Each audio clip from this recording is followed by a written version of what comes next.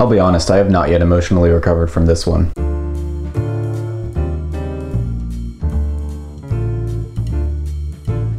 The Left Hand of Darkness is one of those classic books that every fan of science fiction is supposed to read at least once in their life, and many people will probably read multiple times. Perhaps it's not surprising that I haven't read it, considering that there are many books that fall into that category that I have not read, like Dune. But while reading this, I still consistently found myself wondering why I hadn't picked it up earlier, because it combines so many things that I love in a story. Namely, fantastic world building, exquisite prose, and the trope where two initially distant characters have to make a long, torturous journey over a barren landscape, getting to know each other better in the process, and potentially even falling in love. All of which is to say that, wow, does this book hold up well today, and I can definitely see it becoming one of my favorite science fiction books, even though there are a lot of books that I've read fairly recently that would probably fall into that category. I'll make my report as if I told a story, for I was taught as a child on my homeworld that truth is a matter of the imagination. The soundest fact may fail or prevail in the style of its telling, like that singular organic jewel of our seas, which grows brighter as one woman wears it and, worn by another, dulls and goes to dust. Facts are no more solid, coherent, round, and real than pearls are, but both are sensitive.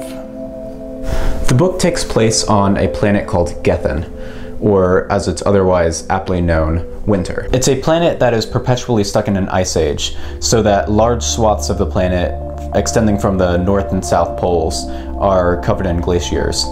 And these extremely harsh conditions have stalled human development on the planet, such that the sorts of technological developments you might expect to see in 100 years on our world take thousands of years on their world. They have achieved sort of early 20th century levels of technology, but they're still probably thousands of years away from spaceflight. And notably, all of the inhabitants of this planet are androgynous. So for the most part, they are non-binary and asexual, but every individual has a sexual cycle at the height of which they can develop male or female genitalia.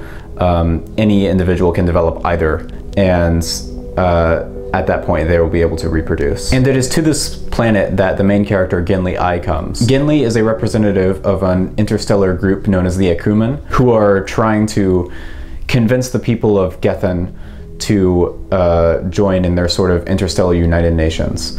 And considering that this book is really, all things considered, quite short, it's only about 300 pages, the world building is very, very well fleshed out. There is a really unique calendar system that I haven't seen in science fiction before, where the current year is always year one, and every new year, the previous year becomes the year one ago, and the next year becomes the year one to come. And the calendar system and all of the world building really tie into the unique culture of this planet, which is heavily steeped in this mindset called Shifgrathor, which is essentially just a way of denoting different social rules that everybody has to follow, but which are always unspoken. And part of the early conflict in the novel is about Genli I trying to navigate these unspoken social rules. Also related to the world building is that all of the fictional names and place names in this book, of which there are many, are all very pleasing to the ears. You can tell that Ursula K. Le Guin really put a lot of effort into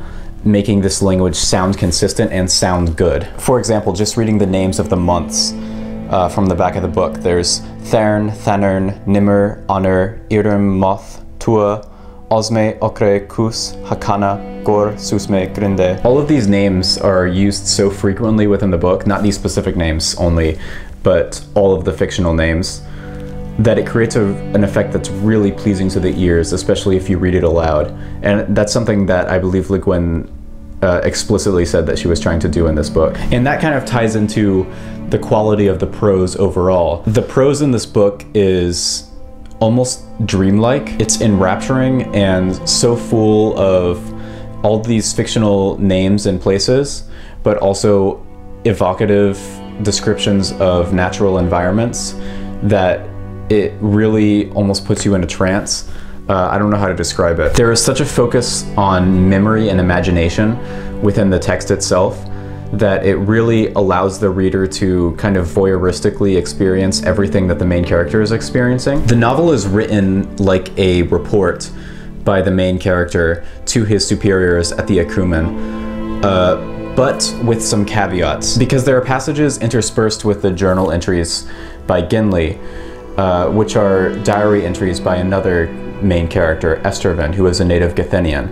And then there are other passages that are retellings of native Githinian tales, and even some passages that are just straight up world-building notes. All of these different styles kind of form this really unique, somewhat postmodern tapestry that is a little bit disorienting at first, but honestly I think is really cool. Sometimes, as I am falling asleep in a dark, quiet room, I have for a moment a great and treasurable illusion of the past. The wall of a tent leans up over my face, not visible, but audible, a slanting plane of faint sound, the susurrus of blown snow. Outside, as always, lies the great darkness, the cold, death's solitude.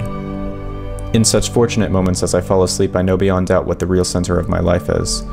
That time which is past and lost and yet is permanent. The enduring moment, the heart of warmth.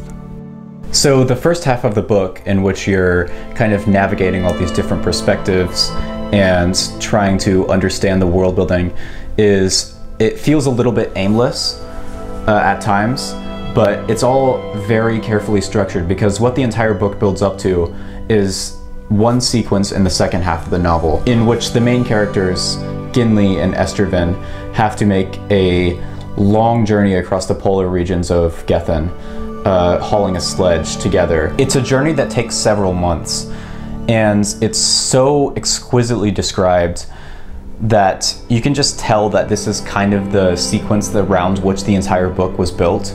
And I believe Le Guin even said that this is, she kind of like got this image in her head and realized she needed to write a novel to explain why this happened, why she had this image in her head. And that's the part of the novel where everything kind of clicked for me. It's one of those sequences in fiction where you kind of have an idea of where the story is going because you've read this type of story before. It's like a survival story, you know, a classic man versus nature story.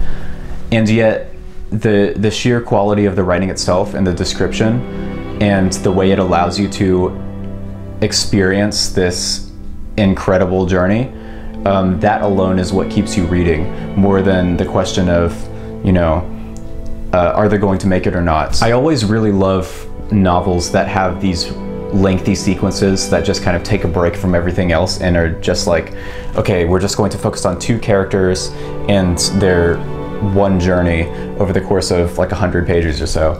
And this novel is the motherlode of that, honestly. Thematically, this novel is really ahead of its time, with its portrayal of a planet of androgynous people, and its exploration of the concept of gender and how it's so kind of slippery and not really fundamental to human nature.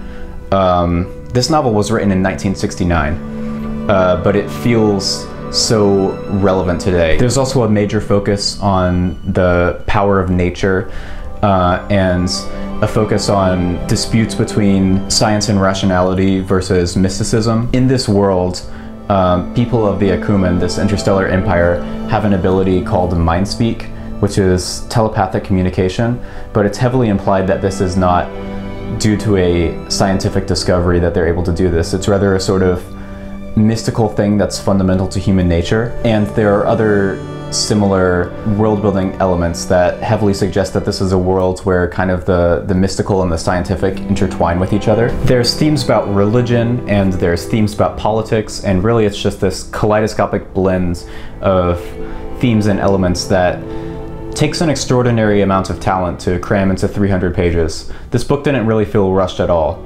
It felt like it was exactly the right length. A lot of older science fiction, I've noticed, tends to be shorter than some of the science fiction published nowadays, and I love long form fiction, you know, but sometimes it's really cool and really impressive to be able to do this much in such a short novel. There's a lot more I could say about this book. It was just an absolute delight in every way, but I don't want to keep talking forever, so I'm just gonna say that this book is clearly a classic for a reason, and if you're looking to read some more classic sci-fi, then I would absolutely 100% recommend this. Anyway, that's all from me. If you enjoyed the video, feel free to like and subscribe, and let me know in the comments if you've read this book or if you've thought about reading it. I don't know. But anyway, see you all around.